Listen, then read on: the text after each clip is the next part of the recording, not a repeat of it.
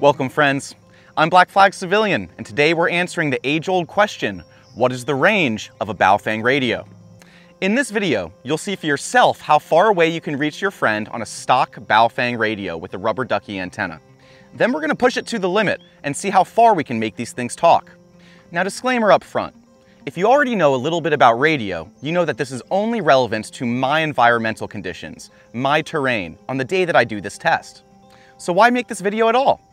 Well, the secret sauce of this video is teaching you how you can extend your radio's range just by playing with the power settings, upgrading your antenna, or raising that antenna up off the ground.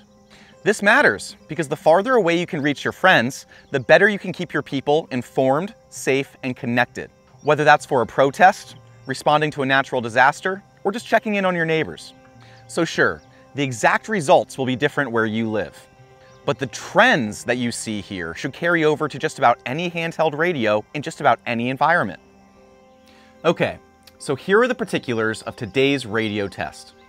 My buddy Fraz and I are going to be communicating on two Baofeng UV5R radios on 146 megahertz. That's right in the middle of the ham VHF frequencies. He's going to stop every half mile and transmit to me from his UV5R 4 times. First, he's going to key up on low power, about 2 watts, using the stock rubber duck antenna. Second, he's going to switch up to 5 watts, high power, and transmit again. For the third transmission, we're going to switch from the rubber duck antenna to a roll-up J-pole antenna. And finally, for the fourth transmission, we're going to take this roll-up J-pole antenna and raise it about 15 to 20 feet off the ground. We're going to see how all these different factors affect the range of our UV5R. And as far as how we're going to judge the clarity of each transmission, you'll hear each transmission yourself on video. But when I go back and edit this video, I'm going to give each transmission a score from 0, no message received at all, through 5, a loud and clear message with minimal static. After the test is complete, I'll input all those ratings into a spreadsheet, and hopefully we can identify some trends in the spreadsheet that help us learn something about radio communication range. All right, let's hit the trail. Okay, here I am with my good friend Fraz at an undisclosed location in the mid-Atlantic. I have my humble UV5R with a rubber ducky antenna, and behind me I have a roll-up antenna and a way to get that roll-up antenna about 20 feet in the air. Fraz has the same. Let's get to it. Bye, Fraz. While Fraz rides out to half a mile, I'd like to put a few words on the record about accepted radio wisdom. It's a meme in the ham radio world that if you want to get the max possible range from your handheld radio, height is king. More on that later. But on the other side of the spectrum, if you read through posts on radio forums, you'll see people say that power, or wattage, isn't as important as you think. Today, we're comparing these common forum refrains against real-world results. Can you take me higher to a place where blind men see? Can you take me higher to a place where blind men see? Can you take me higher to a place where blind men see? Can you take me higher to a place where blind men see?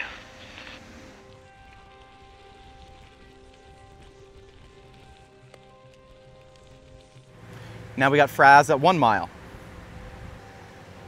I'm going home to the place where I belong. I'm going home to the place where I belong. I'm going home to the place where I belong. I'm going home to the place where I belong. Quick word on terrain. Fraz is riding his bike down a nature trail that closely parallels a river. It's relatively flat, but there is a lot of heavy vegetation separating us. Depending on your terrain, you may have less range, or potentially much more. All right, now we have Fraz transmitting from 1.5 miles. What I really meant to say is that I'm sorry for the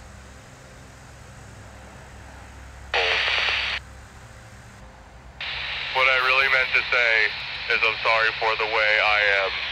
I never meant to be so cold. What I really meant to say is I'm sorry for the way I am. I never meant to be so cold. What I really meant to say is I'm sorry for the way I am. I never meant to be so cold.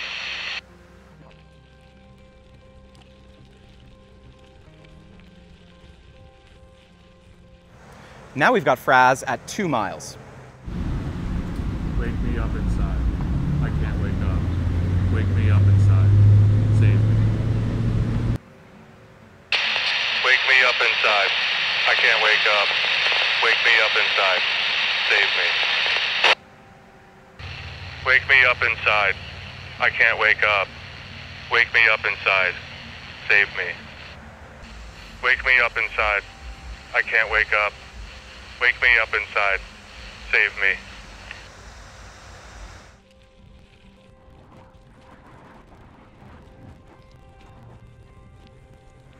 And now we have Fraz at 2.5 miles.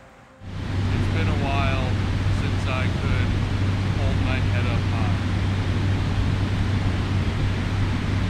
It's been a while since I could hold my head up high. It's been a while since I could hold my head up high. It's been a while since I could hold my head up high.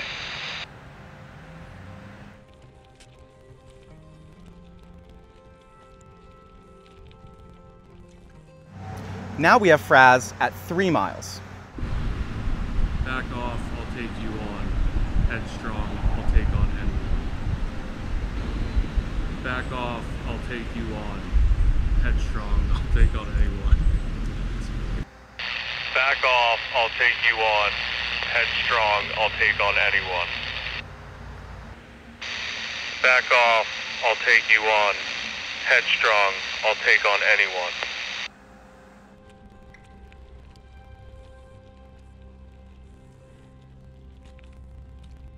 And now we have Fraz at 3.5 miles. It's not over, it's not over, it's not over, yeah. It's not over, it's not over, it's not over, yeah. It's not over, it's not over, it's not over, yeah. It's not over, it's not over, it's not over, yeah.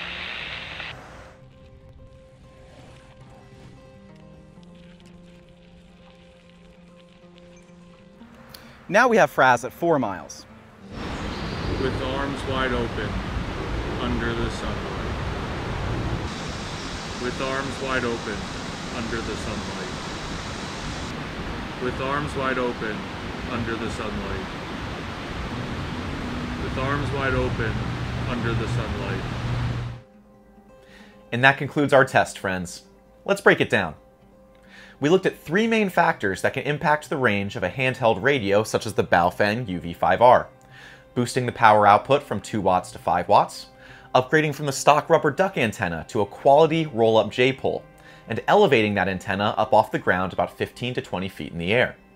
Out of those 3, the antenna upgrade had the biggest impact by far. Just switching from the stock ducky to the Baofeng J-pole doubled the range, even when that J-pole was sitting at ground level. I'll put a non-affiliate link for the antenna in the video description below. I've had success with these antennas for years, so they get a big recommend from me. Anyway, our 2 other factors, boosting power and raising the antenna, helped too. They didn't extend the range as much as switching antenna. What those few extra watts and the extra 15 to 20 feet of elevation did for us was improve the clarity of a message that was already getting through. That said, you have a ceiling for how far you can push power. Your handheld maxes out at 5 watts, maybe 8 watts. But elevation, that's a different story. We only used 20 feet in this test, really more like 15 feet on Fraz's end. That didn't even get us over the canopy of the woods. If you can get your antenna, or the radio itself, up 50 feet, 200 feet, 2,000 feet, then you can extend your range to 5 miles, 10 miles, potentially 30 miles or more. More on that in the conclusion, by the way. But one big lesson that I want you to take away from this test: all of these improvements stack. Upping wattage, upgrading antenna, getting that antenna as high off the ground as possible. These changes working together will be more effective than any one factor by itself. Speaking of which, I actually regret not asking Fraz to boost his radio to 5 watts when we failed to make that connection at 4 miles. Since all these factors stack, that little bit more power may have been all Fraz's radio needed to break the squelch on my radio. Well, at least we have something to test for next time. But I digress. The bottom line here, you don't need a massive, expensive 200-watt base station radio to communicate with your neighbors and other loved ones. Just take a $15 or $20 Baofeng, upgrade your antenna, raise it up high, and you can reach people for miles, even in rough terrain. All right, now it's time to wrap up, but stick around for one final test.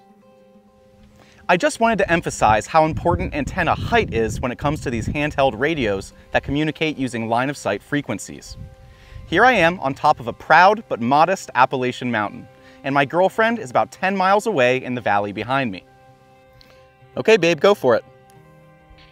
Hold me now. I'm 6 feet from the edge, and I'm thinking maybe 6 feet ain't so far down. Thanks, babe.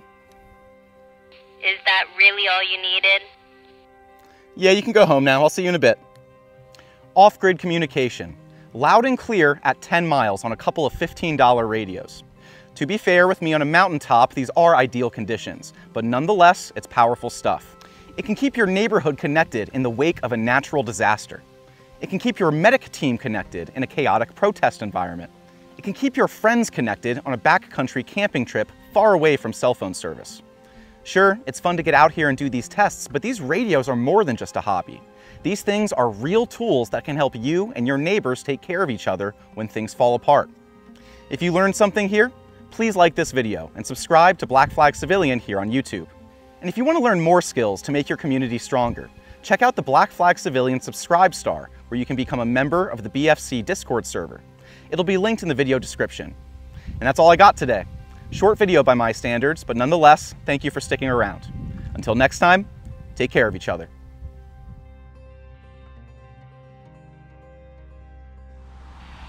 What I really meant to say, so I'm sorry.